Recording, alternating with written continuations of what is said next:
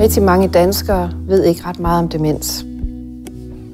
I denne film vil du få mulighed for at få indblik i demenssygdommen. Demens, det betyder ude af sindet, og det er latin. Det beskriver altså en tilstand. Hvordan er det, man har det, når man har en demenssygdom?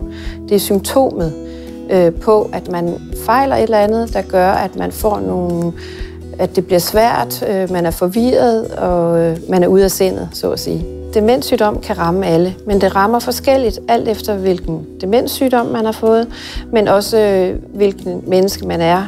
Grundlæggende, vi er alle sammen forskellige, så det rammer og viser sig forskelligt.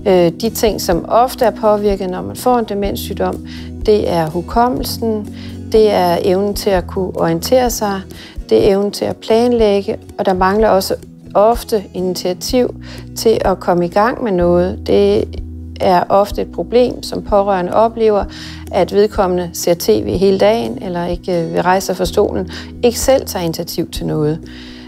Andre ting, der kan blive påvirket, det er indlevelsen i andre mennesker.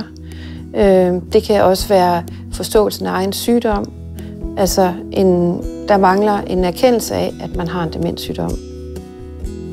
Alzheimers sygdom, det er ofte hukommelsen, der bliver påvirket som det første. Man får svært ved at huske, hvad der lige er sket. Man roder rundt i aftaler. Lewy body demens, der er symptomerne anderledes. Der er det ofte noget med balancen. Det er gangfunktionen, der bliver påvirket også. Det er også en sygdom, hvor man ofte har en urolig nattesøvn, og der er også flere hallucinationer. Vaskulær demens, det betyder, at man ikke har fået blodtilførsel nok til hjernen, og det skyldes ofte små blodpropper i hjernen. Så det kan i princippet sidde alle steder i hjernen, og derfor kan det også give forskellige symptomer. Det er ofte træthed, der bliver beskrevet der, og ellers så ligner symptomerne meget Alzheimers sygdom. Så er der frontotemporal demens, det er pandelapperne, der bliver påvirket, og her er det meget personligheden, der er påvirket.